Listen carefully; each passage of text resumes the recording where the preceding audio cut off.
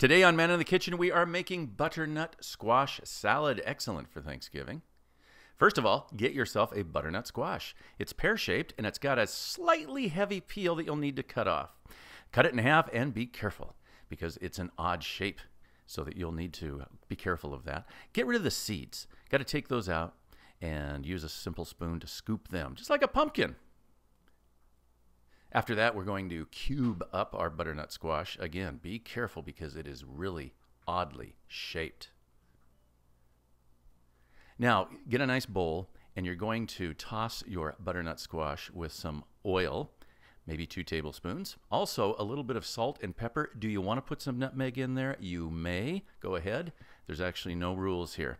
Make sure that your oven is preheated to 450, and then right into a 9x12 Pyrex pan, and make sure that it cooks for about an hour. After that, you're going to make the dressing for the salad. Use about 2 tablespoons of common vegetable oil, a little bit of soy sauce, maybe a tablespoon or so of that, again to your taste. I've already put in a package of ramen seasoning, and I want to sweeten everything up with a little bit of apple cider vinegar.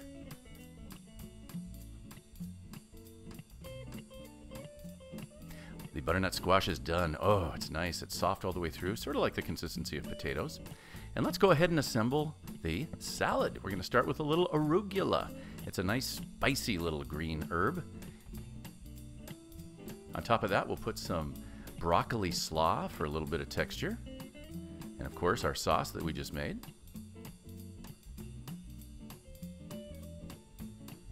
Then just spoon this nice, beautiful, wonderful, tasty butternut squash right over the top of your salad, and I'm going to tell you, you'll love it. You'll guess you'll love it. Get the recipe today on our website, maninthekitchen.com.